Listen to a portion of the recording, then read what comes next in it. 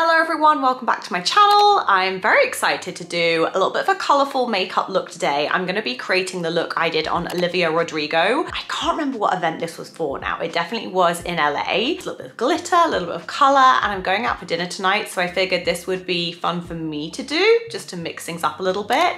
Most of the products I'm going to be using, I was looking back through my notebook of when I did her makeup and what I used. I've tried to get as many things that I still have in my kit. Some have since been discontinued, but I'll let you know from what I know what is no longer available and give some suggestions what you could use instead down inside the description box. And also, if you want to learn how to book celebrities, become a six-figure freelancer, and book global brands and double your bookings in any industry and any niche and you're a creative freelancer, the doors for Freelancer Freedom are now open, so I'll pop the link down below.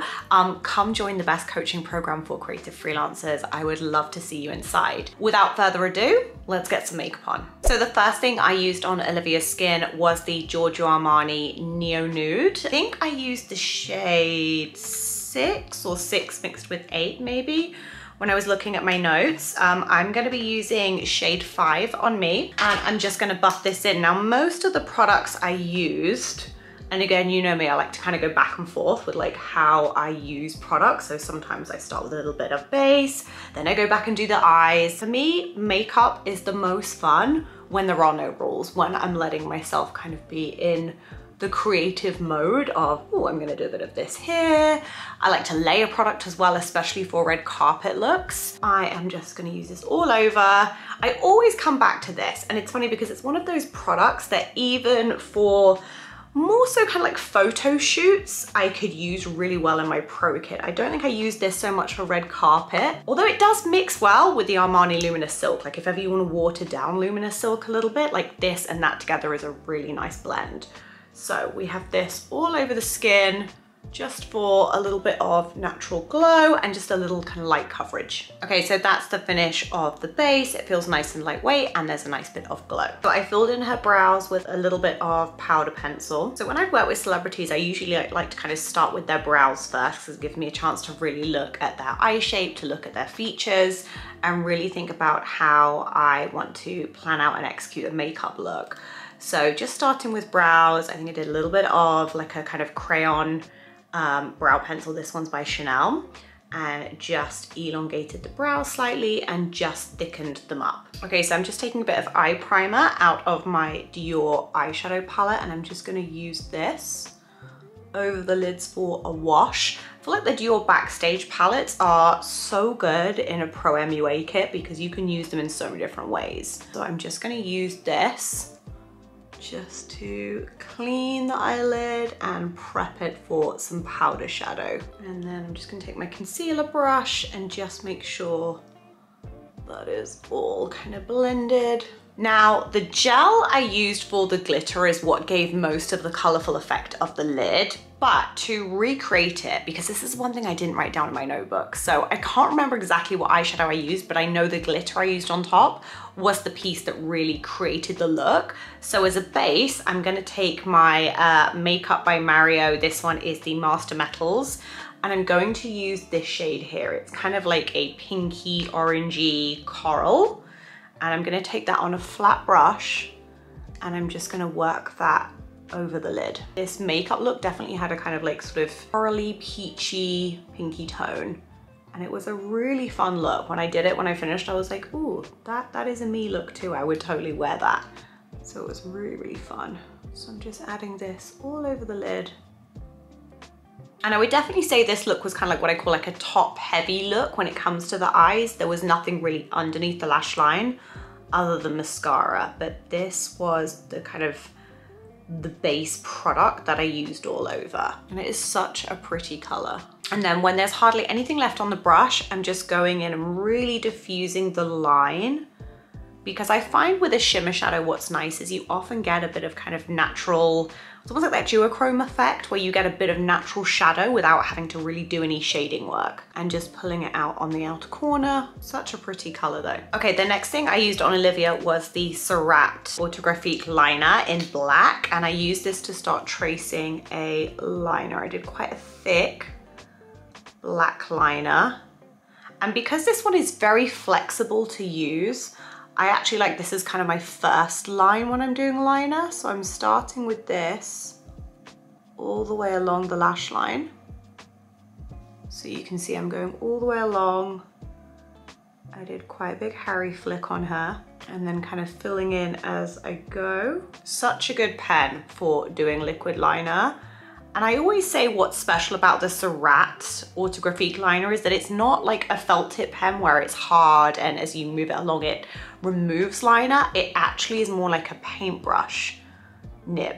So it literally works like a fountain pen where it kind of keeps adding depth as you draw more liner. So liner is on both sides. Now what I like to do for the next trick, especially when I was doing anything I wanted to last a long time on my clients, was I'd actually go over with a matte black eyeshadow. So I'd go back to, for example, the Dior, this palette, and I'm going to take the matte black shade and just go over the liner I've done so it becomes really matte and a really solid intense black line. Place this over the top and you'll see straight away it starts to become much more intense.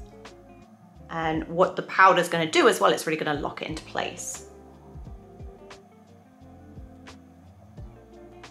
And the other thing I like about using a powder on top of liquid liner is you almost get a slight softness.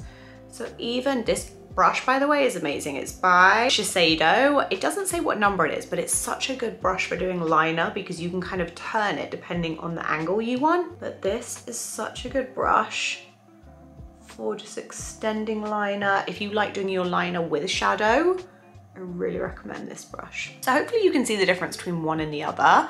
When you add the powder, you just get more intensity, more depth, and it locks the liner underneath into place. So again, I think you can really see it now. It starts to pop when you add the matte powder eyeshadow. And I do think a black matte shadow is such a good staple in anyone's makeup bag for the fact that you can use it to just print across liner. There's lots of ways you can use it without it being stark. And this is a good example of how it actually softens liner, yet increasing the intensity. And now I'm just taking my concealer brush and I'm just gonna run underneath to make sure nothing dropped down. But because we did the eye primer and everything's locked into place there, we should be good. Now I want to do mascara and lashes with the first coat of mascara before I do the second coat. So I'm going to curl my lashes. I think on Olivia, I actually just used her natural lashes. I don't think we even added any individuals because she had really good lashes. So I'm probably gonna do 2 coats of waterproof mascara. So I'm gonna do a very intense curl. Chanel Volume Waterproof Mascara. I've forgotten how much I love this. I recently went shopping at Chanel and brought a ton of new makeup. So if you wanna see what I brought, definitely check out that video. And I'm just doing lots of coats of mascara. And I'm gonna take a little bit on the lower lash line as well. And then I'm just using a Q-tip just to make sure there's no fall down. Now for the glitter. So the glitter I used was actually one of the old Glossier Play glitters. They were like the glitter gels. I've got it in here in one of these Mio pods. Let me open it. It was called Firewalk. So for anyone who still has that shade, that is the exact shade I used on Olivia. I don't believe you can get this anymore. So this is what it looks like. If I bring it close up, it's such, again, you get more of like the kind of curliness. And I'm going to apply this with my finger. So now that I have the shadow on, I'm just going to use my finger and pat this over the lid. And this is exactly what I did for Olivia's look. And I did it a little bit past the socket, but it's such a good like sparkly glitter gel. And I want Glossier to bring these back. They were so good. They were like the perfect amount of wet that dried down so that the gel was completely clear. Yeah, you can just see it's such a good color. If there's a pink or a peach underneath, it just lifts it so beautifully and adds a lot of dimension. And just keep layering till you've got kind of the desired thickness or opaqueness you want of the glitter. I think I'm gonna leave it there. Might even just get a brush and just go into the inner corner because obviously with your finger, it's quite hard to get into the inner corner of your eye. Actually, I'm gonna do this with the Q-tip. There we go, I'm just gonna take the Q-tip and just bring that down a little bit into the inner corner, just to get a few little bits of sparkles there. And again, I always think you can go over at the end with the Q-tip just to kind of move anything into place that you don't want or anything that you want to be moved more into the focus, like the focal point. So let's say you have an area with a gap of glitter, just go in with a Q-tip and just add it. So sad that Glossier stopped making this. It was such a good glitter gel. Other brands I love include Slayfire Cosmetics. If you haven't tried them, I really recommend them, and I'm sure they will have a color very similar, so I will try and link one below. So I do want to do one more coat of mascara just to give, kind of offset the glitter. One more coat of mascara, and obviously you could curl them again if you need to. I just want to do a nice kind of thick layer. And then I am also going to tight line. I feel like this look definitely needs a tight line if you have curled your lashes, just so that the black liner feels really perfected and finished. So then I'm just going in and tight lining into the waterline. This was with the Kat Von D Cake Liner. This is the last one I have of these, and this is what I used on Olivia, but I don't believe you can get this exact formula anymore. So I would now recommend the Milk Longwear Liner, the Infinity one. And I'm just doing this into the upper waterline, so that the lashes and the liner, like I said, look really perfected. So now we get to clean up. So for concealer, I did use my Dior Forever Skin Correct Concealer. I'm gonna use shade 1.5 on me. I can't remember exactly which shade I used on her, but I'm not gonna use a lot of this. I feel like with this concealer, the trick is use less, and just use it where you need it. So I'm just gonna use it to lift in certain areas. And just around my nose. Again, I love the way this concealer really bounces the light, and it's very malleable. Like, you can really decide how much coverage you're looking to get from it. Okay, so concealer always makes the biggest difference. At this point in a makeup look on a client, especially their celebrity, I would tend to use what was ever left on my brush with concealer just around the lip line, just so I can kind of make it cleaner. Okay, so for cheek color, I'm going to go in with a mix. I'm gonna do a mix of Tower 28, the Best Coast and West Coast, mixed with Bondi Bay from Nude Sticks. These were the shades that I mixed together. Again, working with celebrities, I always tended to use kind of like a custom mix. So like making the shades I wanted depending on what I'd used on the eyes, what I'd used on the lips. So I'm just gonna start taking this around the outer perimeters of the skin and just really blending that in. So again, we've got like the peachiness, we've got a little bit of like a deep rose in there, and just blending it into the skin. And again, taking it into the hairline, taking it over the nose. That's the base layer of kind of color. Okay, so just taking a little bit of setting powder. This one is the Hourglass Veil translucent setting powder. And I used this over the cheeks because this makeup had to last a long time. And from what I remember, she was performing when she was wearing this makeup. So I knew she'd be dancing, she'd be getting very warm, and then maybe doing kind of like press afterward. The Hourglass powder was a real kind of kit staple for me because it's very, very finely milled. Now I did use powder bronzer on Olivia. I can't remember which one I used, but I'm gonna go in with the Giant Chanel one. This is in the shade, the medium one. And I'm just going to dust this first, again, around kind of like the perimeters of where I'd naturally hit the sun. Hit the sun? The sun would hit my face, you know what I mean? The sun would naturally hit the high points of the face. A little bit under the chin. So the things that were missing in my notebook were what I used other than the cream blushes. So I feel like I definitely would have used powder blushes as well with this look, which is why I'm gonna show you them. I'm gonna go back to my Chanel palette that I used in the last video because I think this peachy tone is literally very, very similar to what I would have used on Olivia for the look. So I'm just gonna use a little bit of that like on the high points, because again, it's very similar kind of colors to what we have on the eyes. A little bit up in the hairline. I always like blush to still feel like it's part of the bronze. So I'm gonna add a bit of highlight at the end, but I'm gonna go on to lip pencil. And the one I used on her was the Chanel Neutral, Beige Neutral. So I'm gonna use that over my lips. And then I'm just filling it in. I always like to kind of fill in with a lip pencil. I'm gonna use the brush that comes on the end of the lip pencil. This is my own one, by the way. So that kind of creates like a nice stain that's very much in the same color palette. There is a bit of a monochromatic feel to this. I think the glitter is what takes it out of being too matchy-matchy. And the lip I did on Olivia was actually more of like a deep rose pink. And I think because she has slightly deeper complexion to me, that definitely suited her with this look.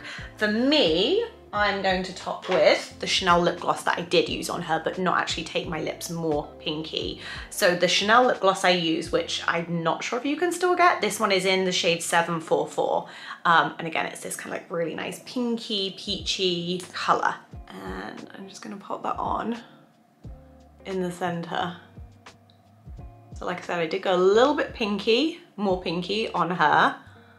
And then I'm just gonna dab that in. So it's no surprise how much I love the Chanel multi-sticks. Sculpting is definitely my favorite. This shade though really complements this look. So this one is the shade On Soleil.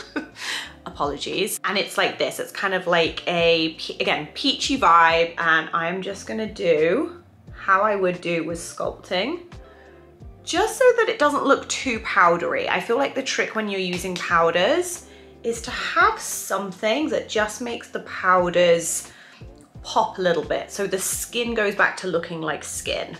And again, I love this color because it has a kind of nice amount of like pink and coral in. So I'm just tapping that over. Very, very small amount. And I'm just going with my concealer brush afterwards, just to make sure everything is like really nicely meshed together. And then to finish, I used a bit of the Got To Be styling brow gel on top of the eyebrows, just to set everything in place and again give a little bit more separation. And that is the look I did on Olivia Rodrigo. I hope you enjoyed that. It was very much a requested look. Let me know what other celebrity makeup looks I've done on clients you would like to see. Super excited that the doors for Freelance for Freedom are open. I will leave the links to all the details down below. It won't be open for long though, so you want to get in on this quick. We have some special bonuses in store as well. And I just can't wait to support more creative freelancers and destroy the starving artist narrative. Thank you so much for watching. I hope you really enjoyed that video. I would love if you subscribe and I'll see you soon for more.